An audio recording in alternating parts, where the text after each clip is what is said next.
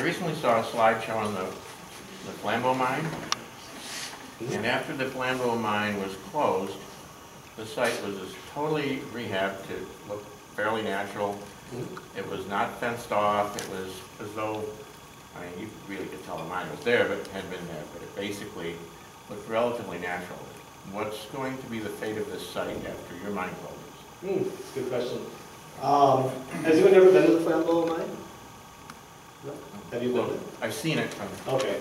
It's really a remarkable story, and I would encourage anyone if you're ever traveling through Ladysmith, Wisconsin, to pay a visit. It's open to the public, and it's now basically a recreational park. So in Flambeau, we asked the community what they wanted to see in reclamation. What does reclamation look like? What does the mine look like 10 years after closure?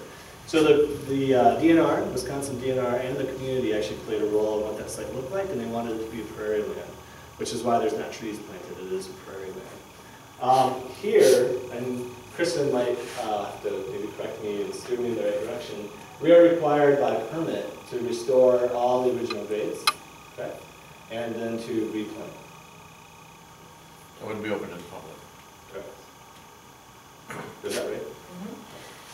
By what year? You're talking about a mining operation of approximately 8, 9, 10 years, whatever. How long, and I noticed that you talked about trying to establish a relationship with the tribal people in the area, who I am an ally of, but I'm a state citizen.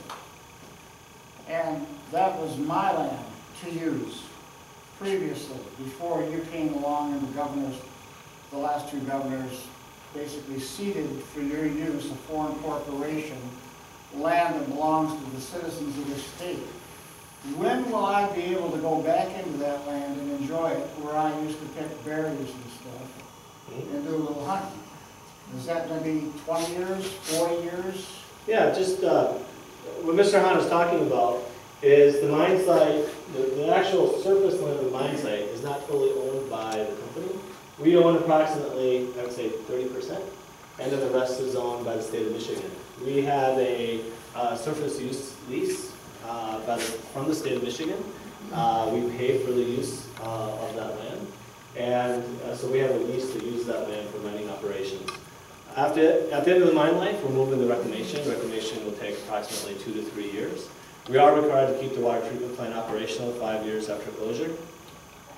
And so there'll be a number of years. Now, the question is... No, I want to know about how many, 20, 40? Am I Yeah, going to still be alive? I'm 67, will I still be alive? Michelle, let me finish. So the question is, and I don't know if we actually have an answer for this yet, do we take down the fence in some of the mine site that's already been reclaimed, while we keep the fence around the water treatment plant? We haven't decided that yet.